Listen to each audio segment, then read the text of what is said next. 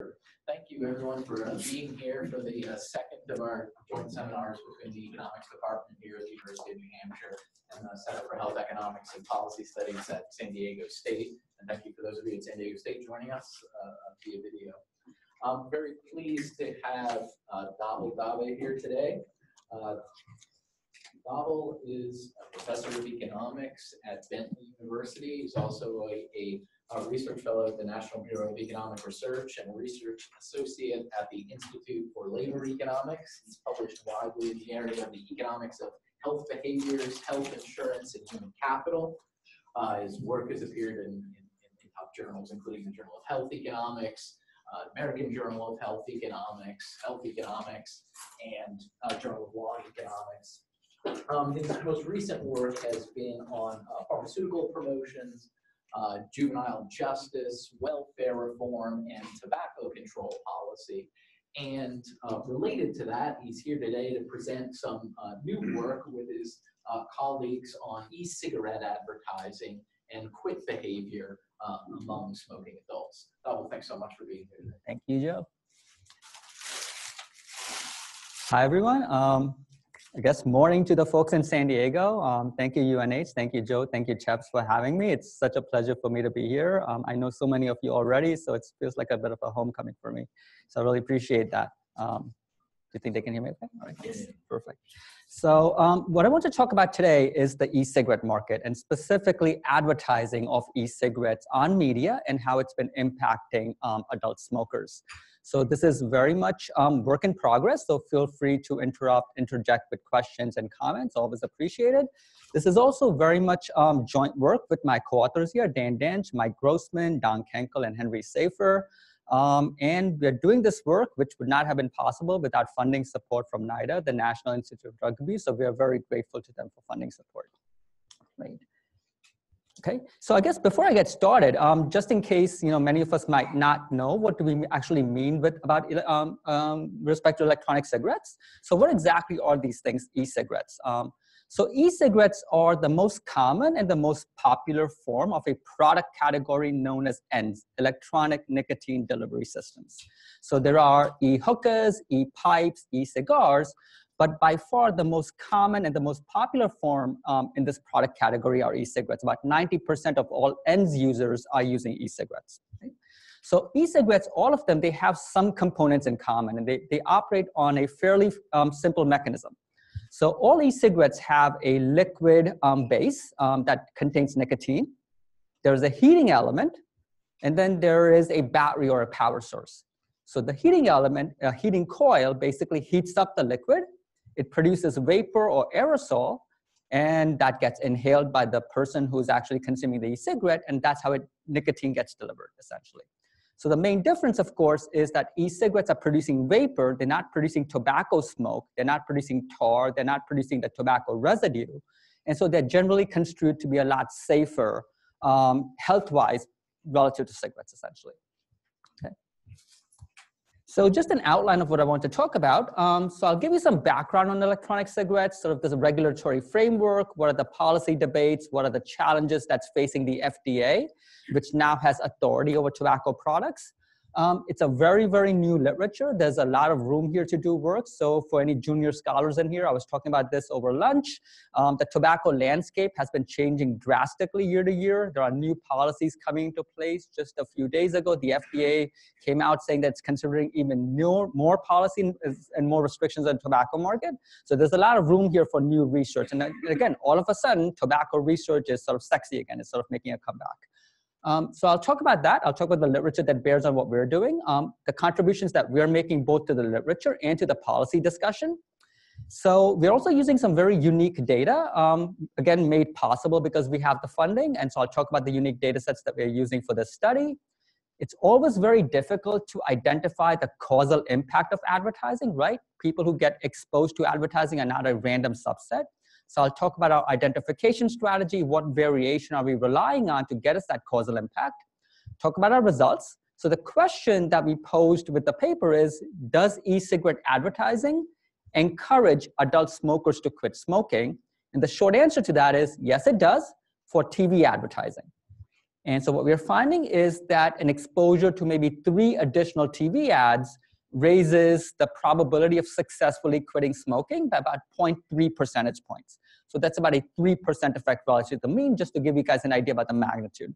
And then finally, what are the implications of what we're finding for policy and how it could potentially help the FDA and the CDC? Okay. Right. So here's a brief background on the timeline for e-cigarettes. So the first sort of commercially successful, the modern version of e-cigarettes were introduced in China. They were invented in China by a Chinese pharmacist. The story goes that his dad had passed away from lung cancer, and so he was looking for a way to invent something that would help someone inhale nicotine in a relatively safe manner, essentially. E-cigarettes entered the US market in 2007, 2008. They really started taking off in 2010, 2011. In 2009, President Obama signed the Tobacco Control Act, which basically gave the FDA, the Food and Drug Administration, regulatory authority over tobacco products. Right? One of the first things that it did, the FDA did, was it banned candy and fruit-flavored cigarettes. So it found that these types of cigarettes were really appealing to youth, and so these types of cigarettes are now banned from the market. In 2010, Minnesota became the first state to tax e-cigarettes. So cigarettes tend to be taxed everywhere, all states to varying degrees. E-cigarette taxes are still not yet that popular. Minnesota was the first one to do this in 2010. So currently there are about 10 states that are starting to tax e-cigarettes. So again, a lot of potential here to do research on that. These states are just starting to come up with these e-cigarette taxes. No one's really done a lot of work on e-cigarette taxes yet. So we finally are starting to see that policy variation come into play. 2011, oh, Karen? Sure. So with the fruit flavor, that was just regular cigarettes. That's just regular cigarettes, exactly. Okay. Yes, thank you very much. So yes, the ban on the fruit flavors, that's just on the regular cigarettes. So flavored e-cigarettes are still available, but the FDA has really started cracking down on that starting in 2018. And the recent rumblings are that the FDA may even consider banning menthol cigarettes. So menthol cigarettes are still on the market. There is some evidence coming in that they're especially attractive to kids and African Americans. And the FDA is starting to think about, hey, maybe we should also ban the menthol cigarettes as well. Yep. Right? So in 2011, the FDA decided that it's going to actually regulate electronic cigarettes as a normal tobacco product rather than a drug or a medical device. Initially, it had thought that maybe it wanted to sort of regulate e-cigarettes as a drug or a medical device. There was a lot of lawsuits back and forth. They lost some of these lawsuits. And so in the end, they said, okay, we will regulate it as a normal conventional tobacco product. 2016, there was a national ban that was put into place on e-cigarette sales to minors. Again, by this time, though, most states already had their own ban. So there's a lot of policy variation for youth access to e-cigarettes that's already there. So if anyone wants to do studies on that, there's a lot of room there as well. And then the FDA also at some point in 2011, 2012 had said that all e-cigarette manufacturers, you're required to submit a pre-market application, just like drugs are, right? So if you're an FDA, if you're a pharmaceutical manufacturer, you want your drug to be on the market, you have to submit an application to the FDA. The FDA approves your application. If the drug gets approved, then you have the ability to sell your drug. So they wanted to do that same thing with e-cigarettes. If they had succeeded in doing that, what that would mean is that all current e-cigarettes in the market would need to be taken off the market. They would need to submit an application to the FDA. The FDA would review those applications. It's a very lengthy process. And then once the approval happens, then those products can start entering the market again. So in 2017, the FDA said, okay, we're going to push that off until 2022. So that process is still there on the books, but it's not required yet until 2022. And there's a possibility it may be even pushing back even further. Okay. So these are just some trends in e-cigarette use and smoking. Nothing that should surprise anyone. The top graph is basically just showing that e-cigarette use has been increasing for all sort of age groups. And I'll break these down further. And the bottom graph is just showing the decline in smoking participation for all age groups as well. Okay. Let's look at youth in particular. So these are trends for youth, right? These are basically high school students. The blue line is participation in e-cigarettes, e-cigarette use, right? So the nice thing is that for youth, we actually do have a consistent data set that has measured e-cigarette use since 2011. That's the National Youth Tobacco Survey from the CDC. So in 2011, e-cigarette use among youth was 1.5%, right? The latest numbers in 2018, it went up to 21%, right? And notice, this is what was really causing the FDA a lot of concern. This jump in just 1 year from 11% to 21%. And so this was a big cause of concern for the FDA, and that's why they really started cracking down on Juuls. So that's the sort of most popular e-cigarette brand right now. They have like 70–75% market share. And so this is why they're taking a very, very strong stance on youth access to e-cigarettes. The FDA is currently saying that they want to see 1 more year of data for youth before deciding how hard they want to go on e-cigarettes. Regan? Juul or Juuls, are those the flavored ones that have all those different flavors? Yeah, so they also, they do come in flavored ones as well. They also come in just normal menthol as well as normal nicotine. But yeah, but they're the ones that look like USB flash drives, and they're pods. The thing about Juuls is that they changed the technology a little bit. The normal e-cigarettes are based on a nicotine liquid. So Juuls started using nicotine salts. And so that's supposed to give people a more smoother experience. I should not be selling Juuls to you guys. But all right. But that's why they got so popular, right? It's supposed to mimic the behavioral aspects of actually smoking. That's why they got really popular as well. And they also have a stronger nicotine content than the other e-cigarettes did. Karen? I'm curious about the drop, 16, Yes. 17. Is it just noisy data, or is it, because otherwise it looks Yep. like it's flattening. So that's a great question, Karen, right? So I think this thing over here may actually have been a real decline, right? So what happened was between 2016 and 2017, that's when Juul started entering the market. And so this increase that you're seeing from 2016 to 2017 to 2018, that's the entire Juul phenomenon, actually, right? They started out maybe with a 3% market share, and they built up to a 75% market share today. Yeah, please. This is a survey, right?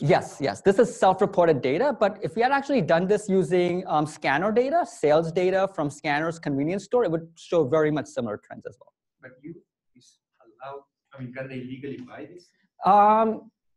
Technically, no, right? With the bans in, national bans in 2016, right? They're technically not able to, but they still have access to it. So if you look at the National Youth Tobacco Survey, they ask, the youth who basically have access to e-cigarettes, they say, how do you get this? So about 20–25% said they got it from the internet. So online sales are still possible. Another 25% said they just bought it themselves. And another 45% say they got it from other sources, maybe getting a friend to buy it from them or getting it from someone who's 18 years old or 19 years old and just borrowing it from them. Yeah. Is the band part of the drop? Yeah, so that's a good point. The ban could be part of the drop. The thing is, by the time this happened, though, most states are already done it, actually. Yeah. Any other questions? All right, okay. So the other thing that should be also, you should note is this downward trend in just smoking participation among youth, essentially. Okay. There's not really too much of a visual break in the smoking trend when electronic cigarettes are entering the market.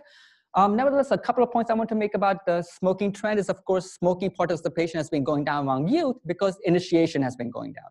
There are less kids who are just starting to smoke.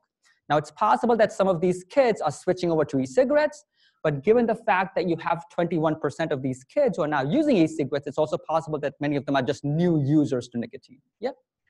How are surveys designing like intensity of like e-cigarette smoking? Because it's different than like, oh, I smoke 5 cigarettes a day. Yeah, that's a really good point. So the National Youth Tobacco Survey, and I believe might have been the MTF, they just started asking this. So they capture intensity based on just how many days do you basically use e-cigarettes. So if someone says, I use e-cigarettes, then they say, how many days do you use it? 7 days of the week, 5 days, or it's maybe a past month period. But they don't quite say how many packs are you using it or how many times are you puffing. So there is no intensity of use measure, there's more of a frequency measure. Please. Is there any evidence on kind of once you try, you stay? How many triers continue? Yeah, that's a good question. So if you look at, in a couple of slides later, I'll show you the evidence for adults. The evidence for youth is still ongoing. For adults, what happens is that you have a lot of them who actually tried e-cigarettes at some point in the past. Maybe about half of them to 40% of them continue to be current users. So two phenomena here, right? One potential possibility is that these are experimenters. A new product comes into the market. They're curious about it. They start trying it. Maybe it's not for them, or maybe they just wean themselves off of that. Or the second thing is some of these adults might be using it to quit smoking, they end up quitting smoking, then they also end up not using e-cigarettes after that as well.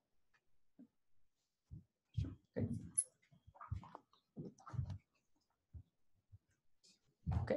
So this is similar trends for adults. The problem with adults is that we don't have a continuous data set that has tracked e-cigarette use for adults since 2010, 2011, unfortunately. Some of the big data sets like the NHIS, the Burfus, just started adding their e-cigarette questions. But if you look at the prevalence rate for adults, these data sets suggest that right now, maybe about 7% of adults are using e-cigarettes. These are smoking trends. The red line is just smoking participation over time. The green line is just everyday smokers over time. There's a little bit of maybe a mild acceleration of the smoking participation decline after e-cigarettes were entering the market. We don't want to make too much out of that. The other point I want to make about these trends is that this trend for adults is not, of course, picking up the initiation margin. This trend is going on because of the cessation margin, right? Adults, if you're not smoking into adulthood, you're not all of a sudden going to start smoking. This decrease in smoking participation is coming because more and more adults are now starting to quit smoking, essentially. Right? And so these are the figures I was talking about before. This is basically lifetime e-cigarette users, and these are current e-cigarette users. About 40% of them who've tried e-cigarette use in the past end up being current e-cigarette users as well. The main point about this is, who are the e-cigarette users among adults? For kids, it seems like these are new nicotine users. These are kids who had no prior history of nicotine use, now entering the market with Juuls and e-cigarettes. For adults, if you ask e-cigarette users, current e-cigarette users, and you see their smoking participation in the past, most current e-cigarette users are either current smokers or past smokers. If you've never smoked a cigarette in your life, there's very, very little chance that you're going to start using e-cigarettes, right? If you also ask current e-cigarette users, why are you using e-cigarettes? About 75% of them say that I'm using e-cigarettes because I want to quit smoking, I want to cut down on smoking. Now, at the same time that e-cigarette use has been going up, advertising in the e-cigarette market has also been increasing, right? So this is magazine advertising, this is TV advertising from our data. Before 2012, there was virtually no advertising whatsoever, right? So advertising between 2012 and 2014 increased by about a factor of 10 to 15 times. It went down in 2015, and then it's back up again, trending back up again since 2015, essentially, right? So in this paper, we're going to focus on magazine and TV ads. Why? Because these two are the most popular media that carry e-cigarette advertising, right? They make up about 90% of e-cig ads. Yeah? What do you know about the cost or the price of e-cigarettes relative to cigarettes, and also if that's been changing over time because new products sort of come cheaper? Yeah, that's a great question. So if you're using e-cigarettes properly, right, then they're much cheaper for you than smoking conventional cigarettes. So for instance, a pack of cigarettes in Massachusetts would cost about $10.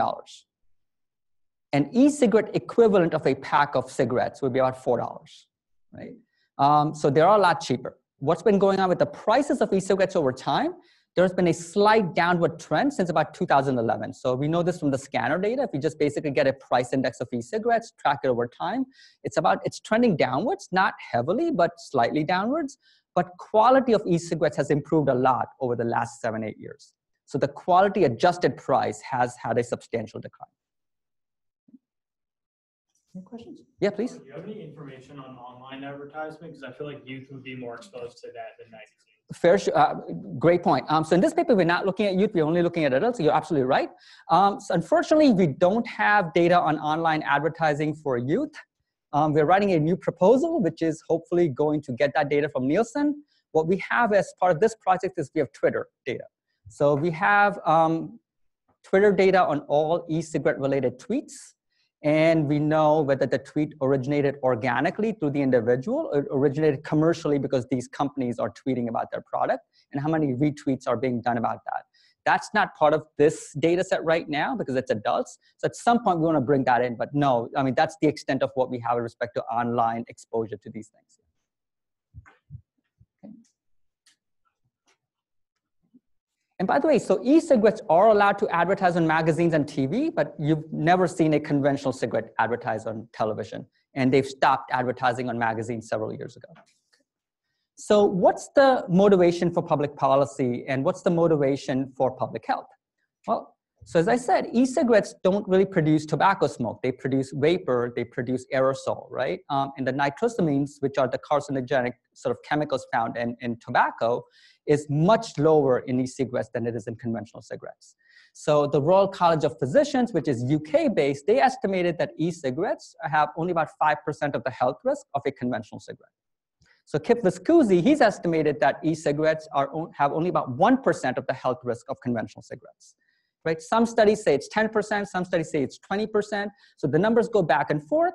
But the main point is e-cigarettes are construed to be a lot safer than cigarettes. So one aspect of, yeah, please. No, I'm curious because we are very worried lately that e-cigarettes is so harmful. Like Correct. Saying, well, you know, So it's not completely safe. And in fact, just 2 days ago, there was a report in the New York Times that the FDA is starting to look at this link between e-cigarette use and seizures. Exactly. You know, if you overdose on nicotine, it does lead to the probability of having a seizure. That's been established in the clinical literature. One of the issues with e-cigarettes is, and I found this from anecdotal evidence, is that with cigarettes, you know exactly what you're smoking. You smoke a pack, you smoke 2 cigarettes. E-cigarettes, it's hard to regulate how much actual nicotine you're taking in, right? You don't know, have I smoked 2 cigarettes? Have I smoked 1 pack? And so there is the possibility that that in itself may lead consumers to consume more than they intended to. And so yes, that leads to poisonings and that leads to these things over here. But ceteris paribus, right? Comparing a 1 pack of cigarettes to an equivalent 1 pack of e-cigarettes, the general sort of consensus is they're supposed to be a lot safer. So one aspect is, look, if these are safer, you have a lot of smokers who have a tough time quitting smoking. You know, of course, we would love it that they quit completely, but maybe if they went on to e-cigarettes and use e-cigarettes to quit smoking, and even if they stayed on e-cigarettes, maybe that's not a bad thing. That's still a public health improving scenario, right? Yeah, Joe? I just keep saying about the people's beliefs, right, about the relative risks of e-cigarettes and That's absolutely. So the experts say that e-cigarettes are a lot safer. But if I ask you guys, right, you might have probably overestimated that risk, right? If I say, hey, how much do you guys think are e-cigarettes safer relative to cigarettes? You would not have said 5%. You would not have said 1%, right?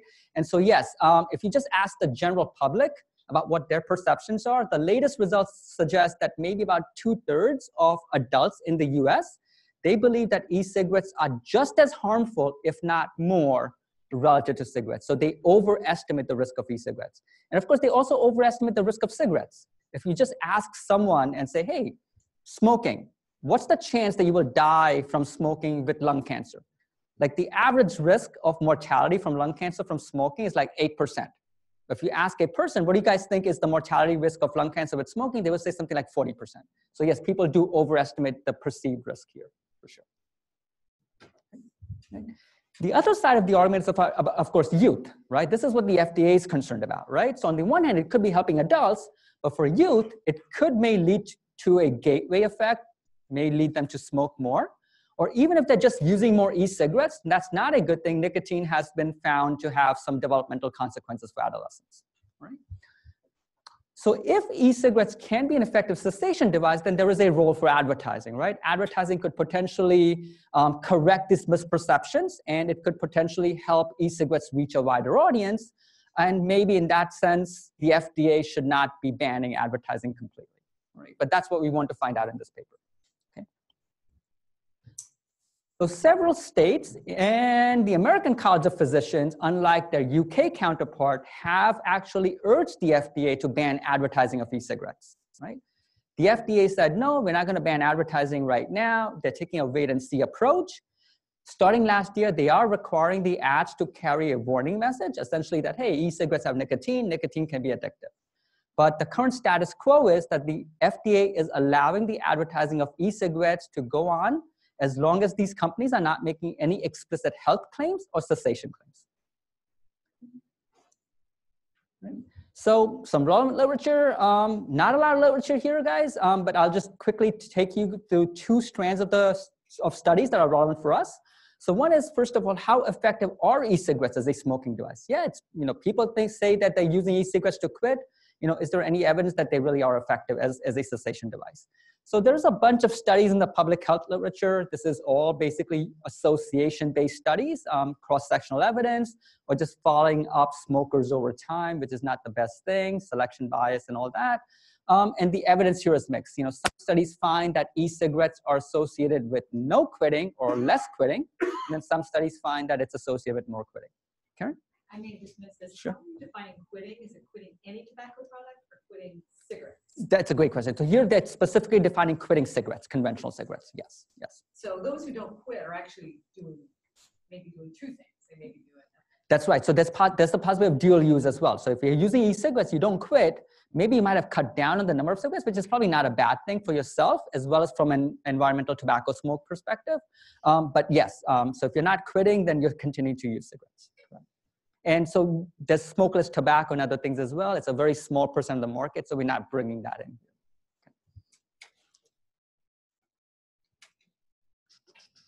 Right. And there's a couple of studies that have actually done RCTs on this, which I'll talk about, and some series of nice studies that are coming out from Jody Sindelar and her group at Yale.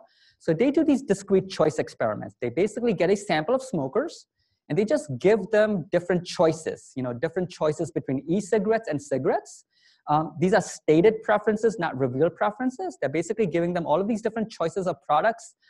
They have different price and non-price attributes, and they ask people to make choices based on that.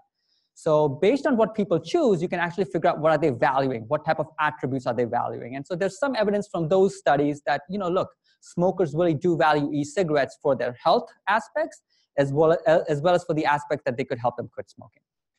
A couple of cool RCTs. This one was done in New Zealand. They looked at smokers. They divided up smokers into two groups. One group, actually three groups. One group got the nicotine e-cigarettes. One group got the NRT. These are nicotine replacement therapy. These are your patches, your lozenges, your nicotine gum. And then one group got the placebo e-cigarettes, meaning those were e-cigarettes with no nicotine in it, right? And they basically followed these individuals over 6 months, and they looked at their smoking abstinence rates. The highest abstinence rate was with the nicotine e-cigarettes, and then the lowest was with the placebo group. And a recent study, this one's a cool one. This is New England Journal of Medicine, just came out. This was done as part of the UK's National Health Service. Again, smokers randomized into two groups, NRT, nicotine replacement therapy, and e-cigarettes. And they found that the one-year abstinence rate was almost double in the e-cigarette group relative to the NRT group, right? Of course, the RCTs only tell you what happens if you actually give these people e-cigarettes, right? The question is, how do we actually do this in the general population? Could advertising be that instrument through which we get people closer to e-cigarettes? Right. The NRT and yep. they give you the same high. I mean, it's just you're getting nicotine without the tobacco. That's correct, exactly. So in a sense, they're both different ways of giving you nicotine, right? One is doing it through oral gum patches. The other one is doing it through inhalation, right? The level of nicotine does vary between NRT and e-cigarettes. Which is higher? So that's a good question. My understanding is that the NRT comes in different doses. So you can actually buy NRT with different levels and strengths of nicotine. But on average, NRT will probably deliver less nicotine than the e-cigarettes would. So you know, one concern might be, hey, what you're picking up here is the nicotine effect, maybe not the e-cigarette effect. Right, fair enough. Sure. Right. The other strand of literature is advertising, right? Advertising is very, very new in this literature. There's not a lot of studies on this. As far as we know, only 3 studies. The couple of studies by Zhang, published in Health Economics and published in the American Journal of Preventive Medicine, and a recent working paper by Anna Tuckman at Northwestern. All 3 of these papers use aggregate data. They use city-level data, essentially. So they're measuring advertising at the city level, and they're basically relating that to sales. What are the sales of e-cigarettes, sales of cigarettes? Zhang and co-authors, they basically find that cities that have more television advertising for e-cigarettes tend to have fewer sales of e-cigarettes, and they also tend to have fewer sales of cigarettes. Anna's paper, she also finds that in those cities where there's more advertising of e-cigarettes, sales of e-cigarettes goes down, but sales of, I'm sorry, the other way around. Sales of e-cigarette goes up and sales of cigarettes goes down, essentially, right? Question? Yeah, so I'm curious how you think the public health world views that last result. So kind of abstract away from the issue about youth initiation, all that. Right. Do they see this as a welfare gain, or are they all or nothing? So that's a good question. So this paper is still a working paper, but if I had to take this as is, right? I think she is using scanner data as well from Nielsen, so it's household level purchase data. So it's hard to know exactly who within the household is actually using that product. But overall, if it is reducing cig sales, my personal interpretation of that would be, forget the youth, forget all of that, that would be welfare improving, right? Given that, look, the substitution of one bad product for another product which is less bad, I mean, all else equal is public health improvement. Okay. One issue with aggregate data, of course, is measurement error. You're essentially assuming that everybody in that area is exposed to that same level of advertising. And the other issue is, if you're comparing cities with each other, right, you're only relying on what's known as local ads. Most e-cigarette advertising is national. About 90% of more of e-cigarette ads are just shown all over the United States. They're national ads.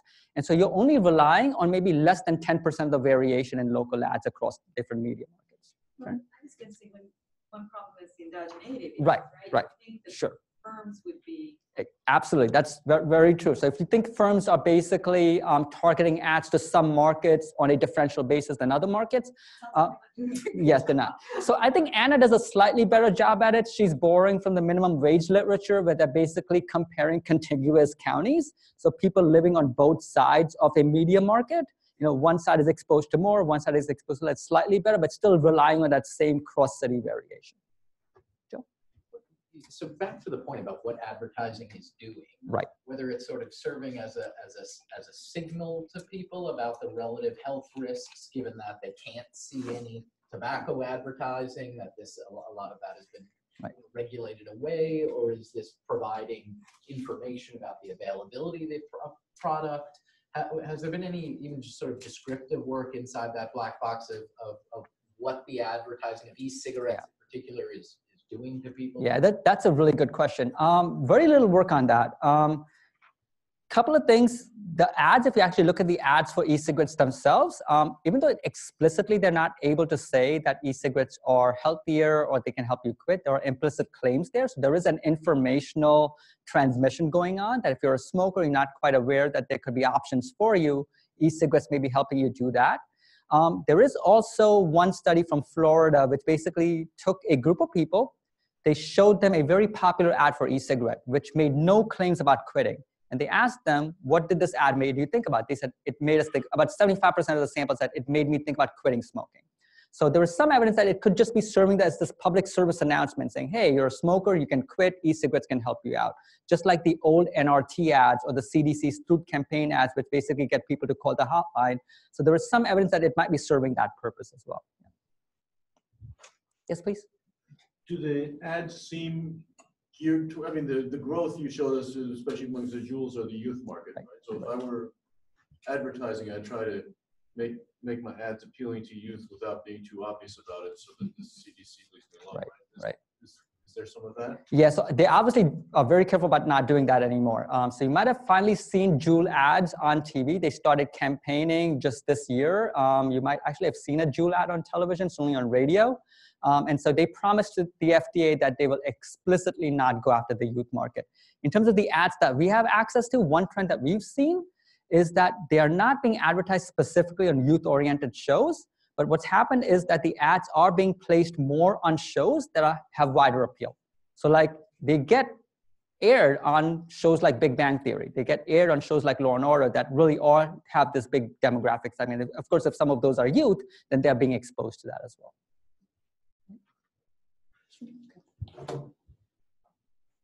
Right. So contributions, all of that comes up. Hopefully, I don't need to say that, at this point, we are providing the first study that is specifically looking at e-cigarette advertising and quits. The other 3 papers only looked at sales. And again, sales can do anything. We're also exploring really, really rich data on consumers and getting some of the most detailed measures of who's being exposed to this advertising and who's not. This is an improvement over all of these other studies that have just used aggregate data. And finally, because we have very detailed measures of actually who watches what show and what magazine do they actually read, we're able to push causal inference. We're able to really push the endogeneity concerns here. Okay. So these are just some ads. I think I might have talked to you about that. Sorry, I had to black some of the stuff out, guys. Some of them are really racy. But essentially, all of these ads are making three major sort of points implicitly. One is that e-cigarettes are healthier for you potentially. One is that, look, you can use e-cigarettes to smoke even when smoking is not allowed, right? So some people might be using e-cigarettes as a way to circumvent smoking restrictions. And one is that, look, it could help you quit. So just some ads, you guys can call that. Okay. So in terms of e-cigarette ads, I think this sort of came up in our discussion. What type of things are these e-cigarette ads conveying? Right, on the one hand, these e-cigarette ads could be conveying information. There's an informative content to that. The e-cigarette manufacturers are borrowing a lot of the playbook from the old tobacco ads. So it's a lot of lifestyle ads, a lot of social aspects to these ads. So from a Becker-Murphy standpoint of advertising, it's a complement to the product. It'd be raising the marginal utility of consumption. But again, the effects could go either way. It could be helping adults quit, or it could be making them into dual users, right? You could now continue to use e-cigarettes and smoke at the same time, especially if before that smoking restriction might have gotten you to quit. Now you have e-cigarettes, you can use them to circumvent the smoking restrictions. They could actually just perpetuate that nicotine addiction, right? So a priori, even if adults are saying they're using it to quit, empirically it could go either way. Karen? Is there much evidence on, is there any sort of secondhand issues with e-cigs? I'm thinking about people who might normally quit because they now have children and don't. Right. And would they, is there any evidence there, or what do people believe? Quitting because... I'm more the impact of e-cigs if there's the secondhand. Is there any sort of... Oh, I see. That's a great question. Or threat of yes. poisoning or whatever. Yes, yeah. Right. That's a good question. You know what? I am not sure if there's actually any studies that have looked at that from a family context, right? People have done that for smoking, right? And we've done that for smoking ourselves. For e-cigarettes, the clinical evidence is that the vapor is relatively safe. I walk in New York City and sometimes I see smoke coming at me. And my first instinct is that a cigarette or is that an e-cigarette? If it's a cigarette, I move out of the way. If it's an e-cigarette, I just continue walking, essentially. Sorry. But the clinical evidence is that it's supposed to be safer. And so even if it's cutting down on smoking, right, and you're just substituting e-cigarettes for cigarettes, right, it is going to reduce people's exposure to that more harmful secondhand smoke. But if they want to quit. Yes, that's a great question. Again, that's future research. That's room for studies here for sure. You could potentially do that with the NHIS. The NHIS has just started asking e-cigarette questions. There's good data on in the NHIS in terms of where people are smoking and where they're using e-cigarettes. And so if they're doing it in the presence of family members, that could tell you something about how well they're perceiving the risk of the environmental tobacco smoke. Sure. Right. So here's a data set, right? So our primary data set is the National Consumer Study. This is the Simmons National Consumer Study. It's nationally representative of all adults in the US. It's a proprietary data set. And this is also a data set that's also used by most advertising firms and marketing firms themselves. So again, advertising firms have clients. The clients want the advertising firms to place ads for those clients. And so they need data to figure out, hey, where should we target our ads? Where should we place our ads? So when they need to do that, this is the data set that they go to. So it's kind of cool that we have access to the same data set that the advertisers themselves are using to target their ads, right? The nice thing about this data set is that it has detailed measures of every TV show and every magazine that is read by each respondent and viewed by each respondent in the data set. So we are using data over 9 quarters. That gives us about almost 60,000 observation total. The data set's extremely pricey because they cater to industry, not to academia. So if you try to buy very, very recent data, it's a very discontinuous jump in the price. If you try to buy older data, it's a slightly lower price. So we are finally getting updated data to be able to add on to this study or do other things with this. And so since we're specifically interested in the quit margin, people who quit, our sample is limited to everyone who's quit in the past year and current smokers, right? So this will include 3 groups. This will include people who have actually attempted to quit and have successfully quit. It includes people who have attempted to quit and failed, and also includes people who have just never attempted to quit. All right, just some descriptive statistics. So in our sample, about 37% basically makes an attempt to quit smoking in the past year.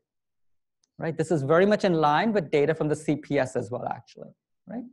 So among those individuals who actually attempt to quit smoking, some of them will fail and some of them will succeed. So about 24% of those individuals who actually attempt to quit smoking end up quitting successfully. The other 76% fail. Okay? We also have data, so if you've made an attempt to quit smoking, we know what method did you use, right? So about 24% of those who are actually attempting to quit smoking are doing so using e-cigarettes, right? About 18% are using NRT or cold turkey. And the other remainder, 40%, is a hodgepodge, acupuncture, hypnosis, mixed methods, all of that. Okay? And then we can, these are just descriptive statistics. So again, take it with a grain of salt. This is a selected sample. But if you look at success rates, among those who use e-cigarettes, about 29% of them actually succeed. Among those who use NRT, about 27 succeed. Right? And then the lowest success rate is for the other category, which is kind of in line with the clinical evidence. Hypnosis, acupuncture, all these things are not really been shown to be too effective in helping you quit smoking. Everybody who does e-cigs in the sample is trying to quit. That's a great question. So that's in the data sets that we have, e-cigarette was basically probed only in the context of quitting. So they ask these individuals say, hey, I tried to quit smoking over this past year. And then the follow-up question is, which of these methods did you use to quit smoking? So there is no standalone question, and do you just use e-cigarettes? So this really is tied specifically to the quitting. Yeah. Do people use e-cigs and NRT? Yes, yeah. So right now it goes in here. So these are mixed methods. If I take the e-cigs out from here and put them here, if I take the NRTs and put them here, there's some double counting, but doing that doesn't change anything else later on. Right? Okay, so the next data set that we got is from Kantar Media, right? So we have this NCS data that tells us, hey, what shows are you watching? What magazines are you reading? So from the Kantar data, we actually got data on where the e-cigarette ads appeared. So this tells us on what shows did actually an e-cigarette ad appear, and what magazines did an e-cigarette ad appear. So every time an e-cigarette ad appeared, we know what program it aired on, we know the time slot, we know the channel, we know the length of the ad, and whether the ad was national or whether it was local. If it was local, we know what market it aired on. Okay? And the same thing with magazines. We know what magazine issue the ad actually appeared in, the size of the ad, and so on. And as I said, these two things account for about 90% of all ad spending. Reagan? It's a bigger picture question. But Sure. Your data may be early enough, but at what point do you start losing some power here because of the way people watch TV?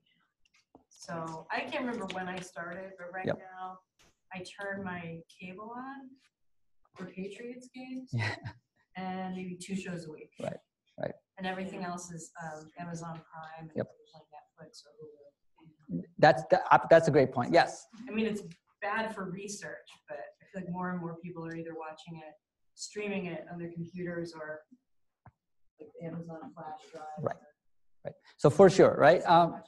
So your question is, at what point do you start losing power? My answer is, we lose power at every point. Okay. I just remember like 13, 14, 15 when that really started kicking in. So I'll show you a study. Nielsen did a study in 2014. So our data starts in late 2015. So about 2 years before this, Nielsen did a study where they found that 85% of all time spent watching TV happens in live real time, and it happens on a traditional screen. Okay. So of course, we are using data that's maybe 2 years after that. So it's probably gone down since then for sure. And so you're absolutely right. So what that would do for us is this exposure measure is going to be a little bit more probabilistic, right? We know that you watch that program. We know an ad aired when you're watching that program, but maybe you skip that commercial, or maybe you watched it on a screen when that ad did not appear. The nice thing is that since we are matching specifically based on the person's own information about what time and what channel they watched it on versus, hey, did you watch this on Hulu or did you watch this on Netflix, right? It gets us a little bit more cleanly that they really are watching the shows at those times. But that's a really good point, though. Yeah, it may have a demographic. For sure, yeah. The younger versus the young people are the yeah, indeed. Young people are gravitating away. Yeah, that's exactly right. Yeah. Do you have the same issue in the magazines? Right. Yes. So the issue with magazines, of course, is magazine readership overall has been trending downwards. Television viewership has been relatively stagnant. It has actually not trended downwards. But with magazines, it's much more easier to skip an ad, right? You have an issue, you just flip the page, right? But television, maybe there's a higher cost involved to skipping an ad. You actually have to wake up or get up or switch the channel, so on. So when we find no effects for magazine ads later on, we believe it's partly because magazine readership has gone down. It's not sort of catching up a lot of people, and just it's so easy for people to just flip the page. Are young people reading magazines? Yeah, so in our data, our young people is basically 18 to 24. And so about maybe 40% of them are reading magazines. That seems high. That's high, I know. But they could be reading magazines, again, on their tablets or on their phones, right? That captures anything like that, too. Yeah, please. I was wondering, is your data capturing ad placements in the shows? Yes, that's correct. And they may, that aspect may account for the falling TV audience, but Netflix, if you watch it still, the show. Yeah, that's right, exactly. So I have Xfinity and I have DVR, and so what happens is that sometimes I watch the show after it aired live. And so for the first week, there's no way I can fast forward those ads. But if I watch that show a month later, then those ads are gone. So you're absolutely right. So they could still be exposed to the ad if they're watching it within, say, maybe a period of 7 days to 14 days. Okay. So how do we measure e-cigarette advertising exposure on television, right? So broadly speaking, we're doing this by basically matching up the ads that are placed on each show, on each channel, program, time slot, based on the respondents reporting that they watched that show, that time, that channel, and so on. One issue with this is that I know that a person watches Law and Order. I know he watches it on NBC. I know he watches it maybe from 9 o'clock to 10 o'clock, but I don't know that he watched it yesterday when it actually aired. So typically the way that these questions are recorded is that, do you watch Law and Order? What channel do you watch it on? What time slot do you watch it on? And how often do you watch it? Not did you watch it specifically on this Thursday. So people will say, hey, I watch Law and Order every week that it airs. Or I watch Law and Order 3 out of 4 weeks, or 2 out of 4 weeks, or 1 out of 4 weeks. And so we have to assign these weights that captures that frequency. That's the only wrinkle with that. Okay? And so what we're doing is we're summing up the total number of TV ads that a person is exposed to over the past 6 months. Right? Why 6 months? We play around that with a little bit. There's some evidence from the advertising literature that advertising is both a stock and a flow. If I'm exposed to advertising, the effect may not just be short-lived, it can be persistent over time. And so allow for that cumulative aspect, we're using a 6-month look-back period. I will show you some results later on where I'll basically try to relax that assumption and our results don't change that much. Karen? I mean, you make it to this. Sure. I'm thinking you're going to be exposed to more ads if you watch more TV. That's correct. Yes. And so we control for the total amount of time that you're watching TV. Yes. Okay. And all right. Yes. That's Just, yeah, please.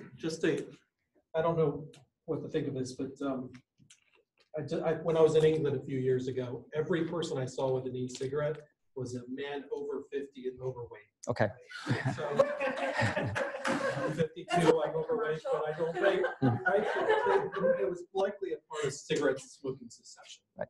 They were married, sitting, traveling in tourist areas.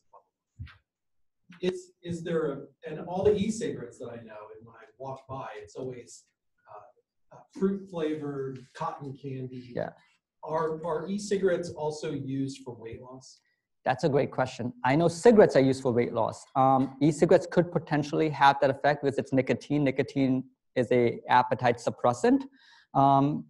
It's potentially there. I wonder how much nicotine is an appetite suppressant. If this is really relatively low nicotine. No. No, it could be high. It could be high. So the typical e-cigarette has just as much, almost as much nicotine as cigarettes do. Again, e-cigarettes are also sold in varying levels and doses. But that's a research question. I don't know of any question that has specifically studied that issue. I think it's a good question. Could people be using e-cigarettes, especially for young adults, I would think. Yeah. Because there's research that shows that young adults, especially young females or high school females, they tend to use smoking as a way to lose weight or to maintain their weight loss. And so yeah, and I also get a sense that e-cigarettes are more likely they can smoke indoors now. Right, exactly. So you actually might get some geographic variation based on winter. Right. I can smoke inside the house because my family won't give me a crap because there's no secondhand smoke and it smells like tootie. That's a very good question. That's a really good question, actually. Yeah. Again. And you could get sunshine and weather Yes. So the e-cigarette weight loss question, I think that's a very good question. I don't know of anyone who's actually done that. That's easily done with the data sets that we currently have. And the seasonality with e-cigarette, that's a really good question. The north-south. Yeah, absolutely. Sunshine aspect. Right. Very good.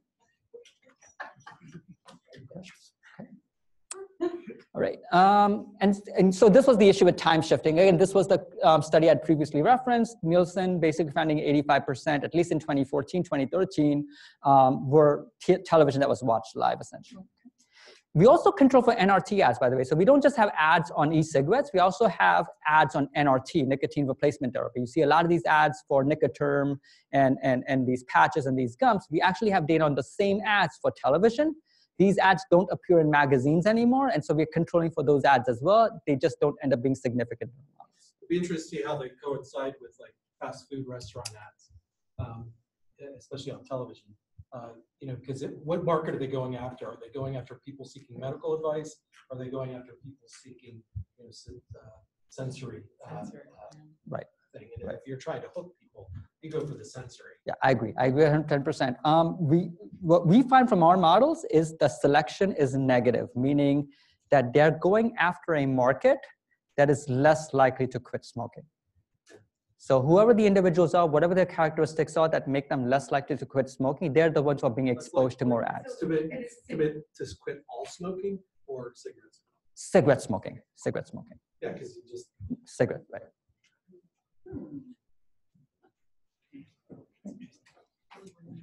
Okay.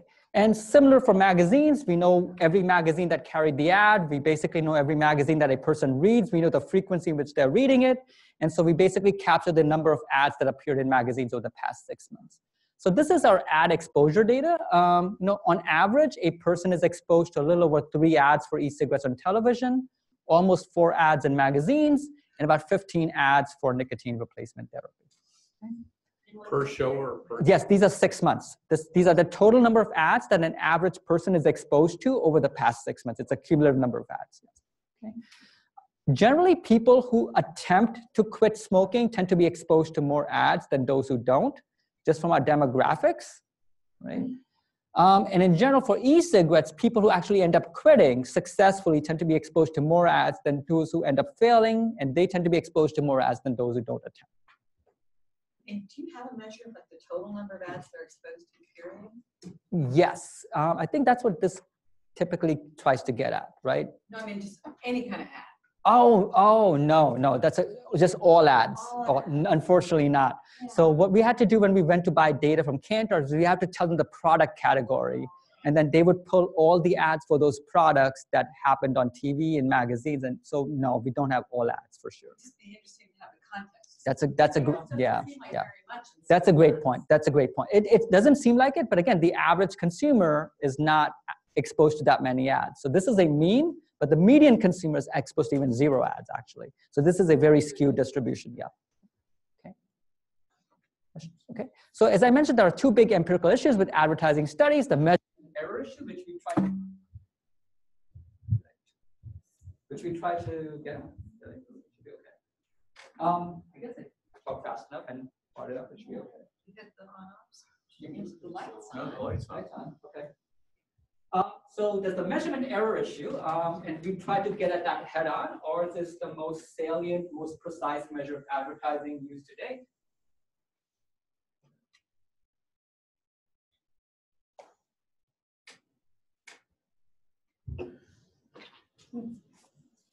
So while you're doing, can I ask a question?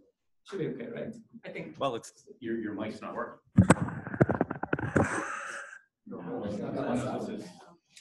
Do you need it? Yeah, it's mainly for San Diego. All right. Okay. No, I was just back to that negative selection question. I don't know enough about this market, but how many of the same are they the same companies? I mean, there's Juul is by itself, but are some of these companies basically double dipping? It seems like, right? They sell both traditional. They do. What happened was initially the e-cigarette market was very fragmented. There were a lot of small manufacturers, and then it started consolidating. So now it's the big tobacco, the big cigarette companies that are also producing these e-cigarettes. So your negative selection result makes a lot of sense. They would want to target people who aren't going to quit. Exactly. They don't want to cannibalize their other partners. Yeah. For sure. Have you looked at anything like Google Analytics since you know like the time when these ads were placed to see like how many searches are actually happening for each? That's a great idea. No, we haven't done that actually. Yeah, that'd be nice to look at Google Trends to kind of see if there's an uptick in searches. Exposure or But yeah, something like that. yeah, we haven't done that. That's great. Wondering, you said that e-cigarettes are safer and they're safer than cigarettes, but how about the NRGs? Is there a comparison? Is it Yes, safer? yes. Yes, so NRT are FDA sanctioned, they're FDA approved, they're considered to be safe. The nicotine content in NRT is a little bit lower than e-cigarettes. Again, it's a little bit different doses. So what might make e-cigarettes less safer than NRT is not necessarily the nicotine or not necessarily how it's being delivered. It could be the fact that the early versions of e-cigarettes, they had quality control issues. It's the additives that were added into the nicotine liquid. Some people had poisonings from their liquids. Sometimes you hear stories about the e-cigarette device exploding. So quality control issues in general would make them a little bit less safer than the NRTs, because NRTs are quality control. They've gone through the additives and all of those that has been approved by the FDA. E-cigarettes haven't gone through that same review process. And in the ads, are they advertising the safest options somehow? So NRT, you mean the NRT ads? Yes. No, the NRT ads, because they have been sanctioned for smoking cessation, they can explicitly have people say, I've quit smoking, I've done it with the help of nicotine. They can make these explicitly much stronger statements about quitting smoking. They wouldn't necessarily say that they're safer than e-cigarettes. I don't think any NRT ad actually has compared themselves to e-cigarettes, but they are able to make much stronger statements about what they can do. Yeah, please, sure. So you mentioned that you have around about 30 magazines and so different channels. So do you consider like categorizing them into broader categories, like in terms of magazines, sport channels? We might think sports or entertainment and lifestyle. I'm just curious that trends in e-cigarette ads, should they differ by categories, or I mean, is that captured, or even readership and viewership, like in your data, like is it overrepresented in some categories? Yeah, so we could easily do that with our data. We haven't done a targeting analysis to that level yet. Okay. We actually haven't really seen exactly how many of these ads are, say, targeted to sports magazines as a category versus men's magazine versus these rural hunting magazines. That's a good point. Yes. We control for that in the models, but we haven't done a separate analysis just on that. Would you mind, until we have an IT person coming, just a quick change the mic? Would you mind? Sorry to glue you to that mic. Sure, don't worry. It's fine. Thank you. Sure. Sorry about that. Hey, that's totally okay. Somebody's on the way. Okay. And the other issue is the targeting bias question. And this is what we also want to push on, is to get rid of the endogeneity bias. So here's what we're doing, right? This is our identification strategy. So our identification strategy is to saturate the models with fixed effects that control for the targeting. Right? So you have these firms that are basically targeting their ads. The ads are not targeted randomly. So if you can actually control for this targeting to various degrees, we're going to argue that the residual variation that we have is plausibly exogenous. So first we include the year by quarter fixed effects. This just gets rid of any trends, any seasonality in advertising and smoking and e-cigarette use. Then we control for fixed effects for the media market. So this basically gets rid of any targeting bias where firms may be targeting certain markets over other markets. Then we control for fixed effects for the show, the channel, the time slot, and the magazine. So if you have some of these manufacturers who are targeting MTV versus Bravo versus Lifetime, we get rid of that. If you have some of these manufacturers that are targeting American Idol versus Law and Order, we're getting rid of that, right? If you have some of these manufacturers who are targeting prime time versus really late night TV, we get rid of that variation.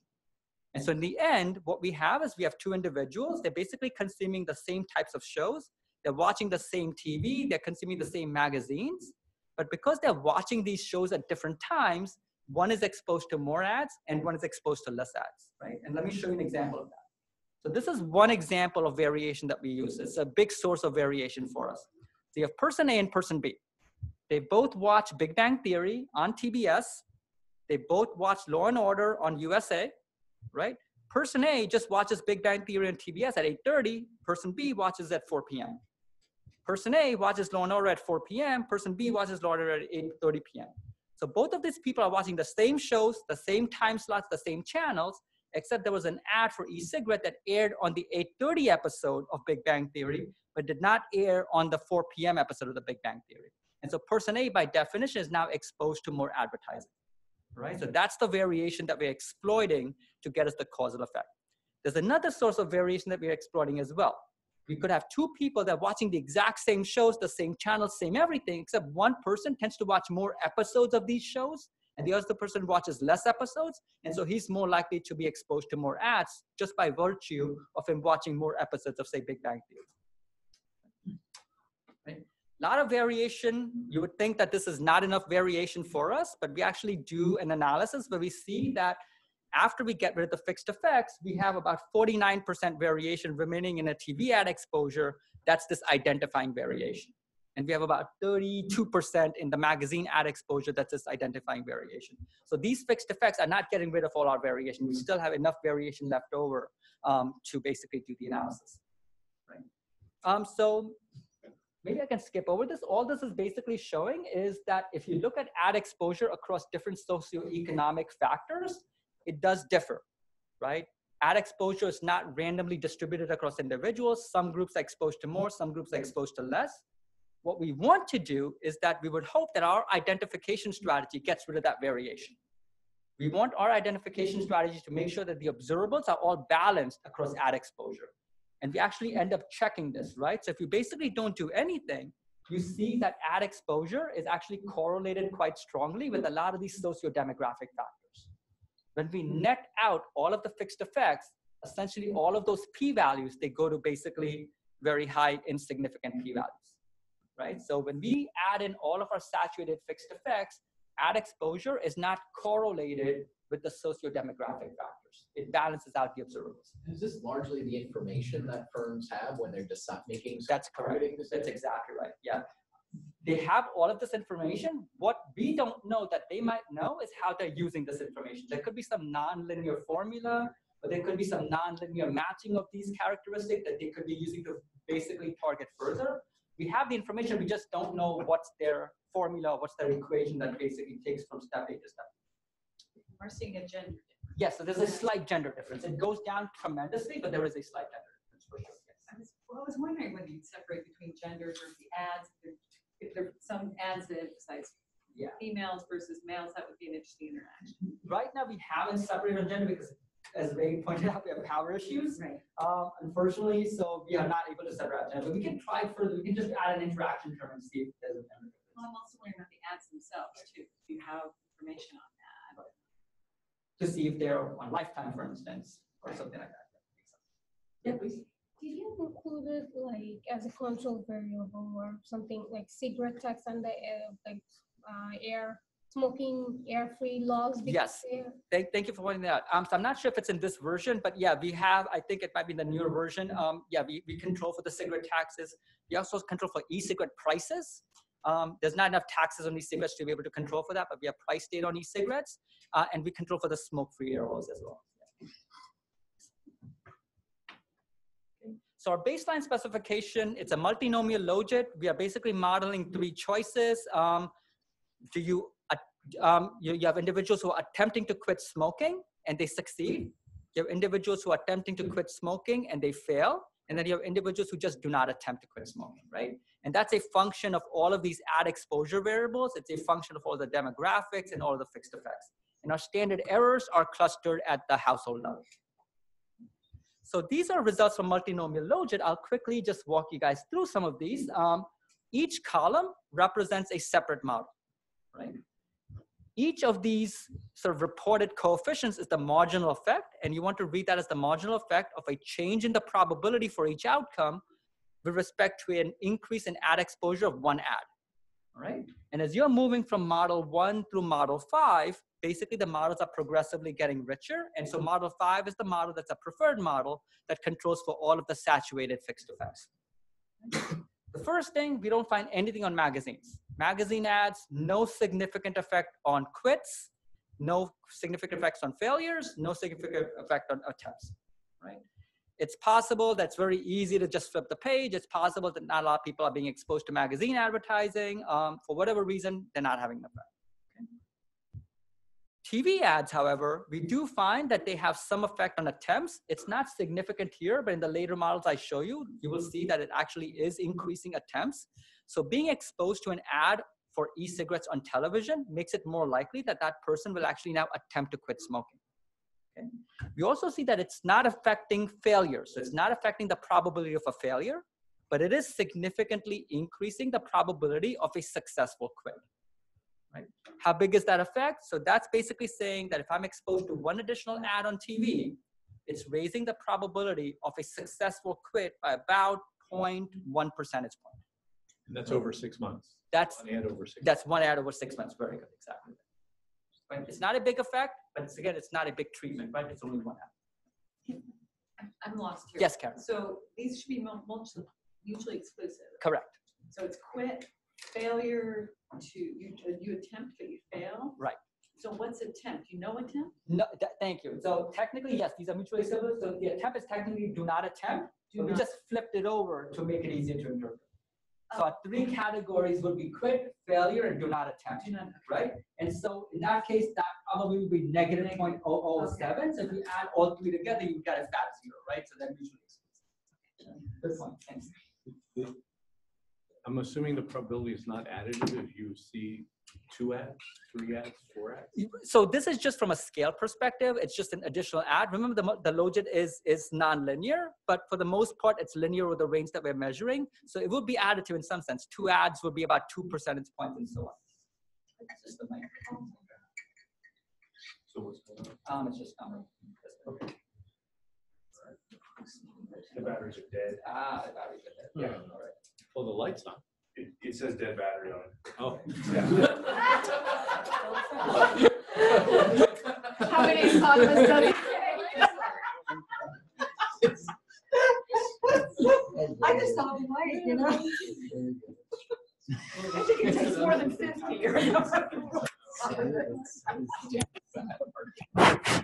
think so. Yes, thanks. Thank you. Thank you. It's not our fault. It's coincidental with them touching it against the thing. Thank you. That makes total sense, guys. Exactly. Yeah. All right. I got my mobility back. Yes. Okay, this is for you, don't confuse Friday after discussion. You have 3 categories? Correct. Choices? How do Yes. you get- So these aren't relative to anything? No. So technically, in the multinomial logit, the base category is attempt, right? So that's your reference category. Okay. But you can still get the probability of just a quit. Oh, Yes. okay. So there's not a 4th. Yes. No, not a full. Thank you. That's a good point. Okay, and so your interpretation is. It not- just exactly. Okay, I got it. Right. Okay. What am I doing here? Yeah. So this was just showing the negative selection, right? As you go from model 1 to model 5, our quit effects are getting stronger, which is consistent with the negative selection story that I was talking about. Right.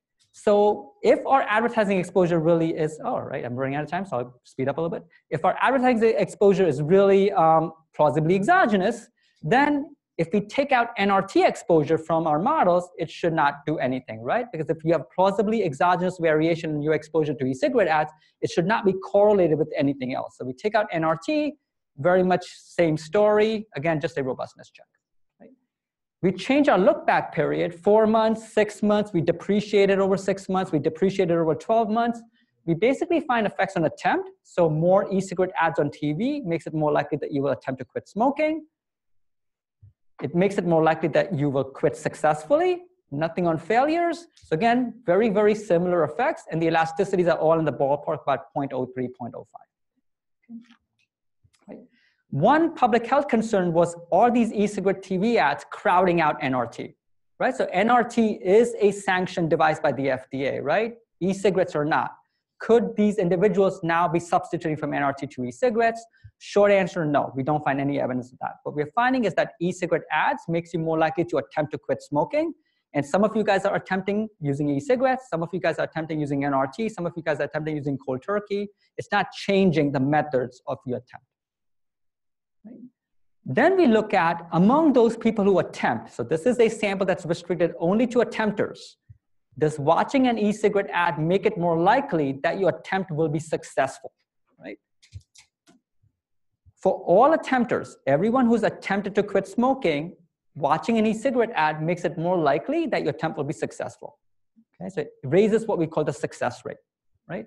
This also results in a nice robustness check, a placebo check. If it's increasing the success rate, it should only increase the success rate for those people who are actually using e-cigarettes to quit. It should not be increasing the success rate for the people using other methods. And so when we do that, we find, yes, it increases the success rate for those people who are attempting to quit using e-cigarettes. But if you're attempting using NRT, cold turkey, other methods, there's no change in the success rate. So think of that as a placebo check. We don't expect an effect there. We're not finding an effect there. How much of our effect is coming from attempts? How much of our effect is coming from the success rate?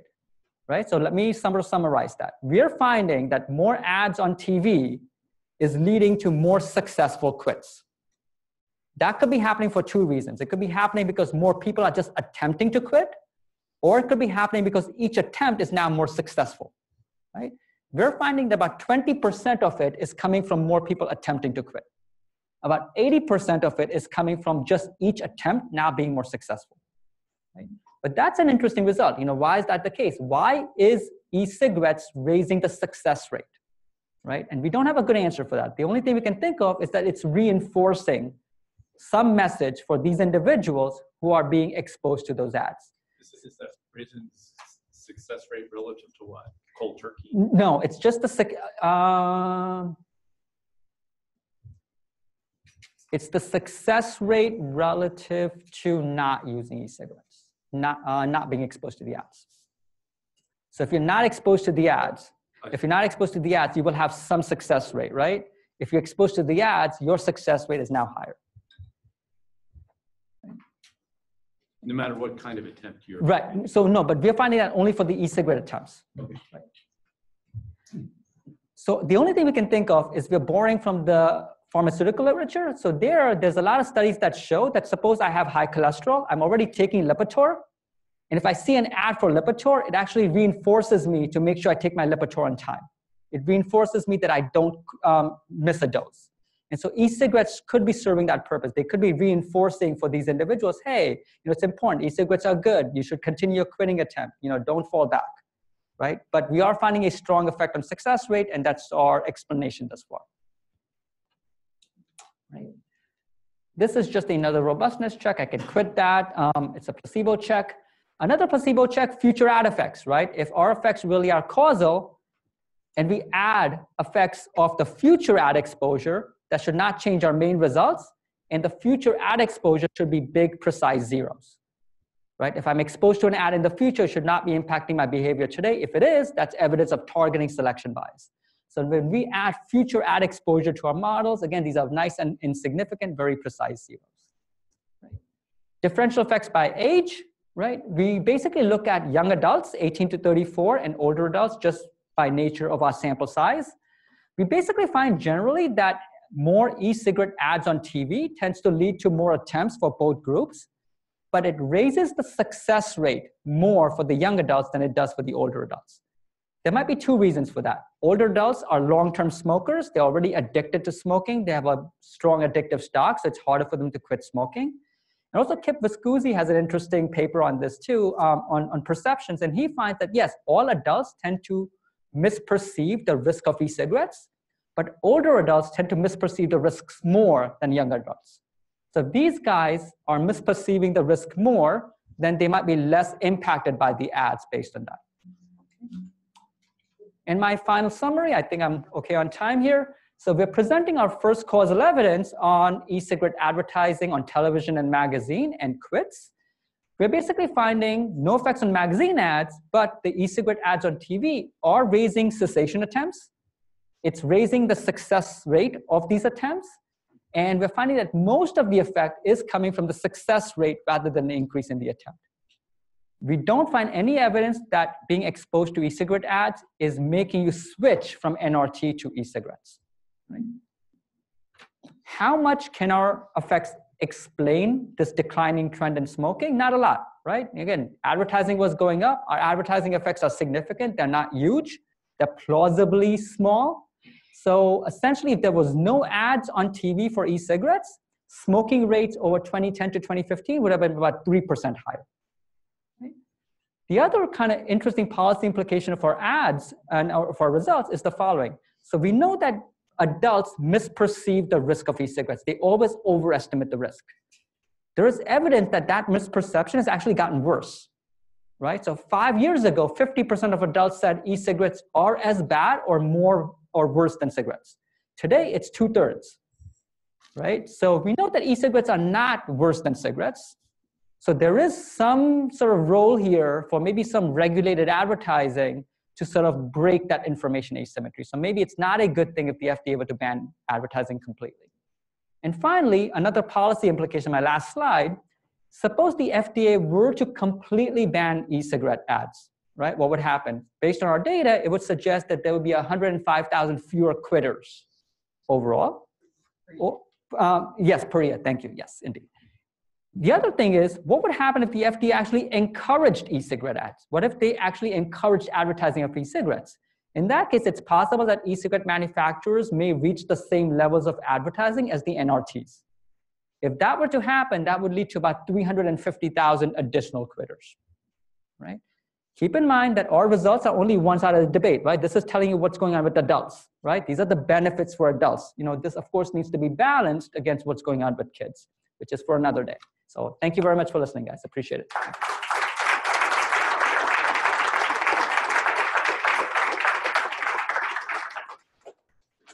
Yes, please. So is it crowding out, you said it's not crowding out the NRTs, is it crowding out cold turkey? Or No. New people, so it's kind of just a substitute for a nicotine substitute. Exactly right. It's not crowding out anything. So there's an increase in attempt, but the shares of people using different attempts are basically staying constant. Joe? Is your sense that the public health community sort of open-minded to sort of No, so what's going on is they were open-minded. The FDA a couple of years ago actually even was open to the possibility that they might sanction e-cigarettes as a cessation aid. But when they're seeing this data for kids, they're starting to take a hard stance on this. So the Scott Gottlieb, he basically said that I'm waiting for one more, well, he's an outgoing commissioner, but they're saying the FDA is waiting for one more year of data on kids. If that data shows a similar uptick, then they might even consider banning. What do we teach kids, like in health classes or in high schools, about the dangers? I mean, I think part of the perception that e-cigarettes are more dangerous comes from the fact that kids are using it. Correct. We worry about kids, and so, you know. No, absolutely. For kids, you know, kids should not be using e-cigarettes, right? You know, it's nicotine, it's addiction. If they basically prolong the habit, you know, are e-cigarettes better than smoking? Yes. Are e-cigarettes better than all cessation? No. Right. I mean, I guess I remember back from high school where I was told, you know, terrible things about marijuana that are not really supported by the medical literature, right? I was wondering if the same thing happens now with e-cigarettes, that we are sort of reacting to the use, and that misinformation is then filtering out to adults. That's a very good point. Again, this is more research that could be done on this, right? People can actually start looking at how is e-cigarette use among kids impacting their schooling outcomes, their grades, all of their social activities, their other behaviors. I mean, it's the same level of research that we were doing with tobacco. We can now start applying that to e-cigarettes as well. I think you said earlier in your talk that the FDA was looking in 2022 to pull e-cig products off the market until they achieve like written approval by the FDA. Correct. So do you think the FDA doesn't care about, at least for older adults, that this could be used as a cessation aid, or they're just so focused on the youth margin that they're just throwing it aside? Well, that's a great point. So not quite. So early on, I would say until 2017, they really were very open to e-cigarettes and harm reduction, right? That's why they're still allowing advertising to continue in magazines and television. They did not listen to those states saying, hey, we should ban this. And that's why they actually postponed that requirement. If they had followed through on that requirement, all e-cigarette products would have been basically pulled from the market. Right now, I think they've moved a little bit further away from that stance. I think that stance is still there. It's still a wait and see approach, but with the kids' data, now they're kind of think, hey, we should think about, hey, are the costs for kids outweighing the benefits for the adults?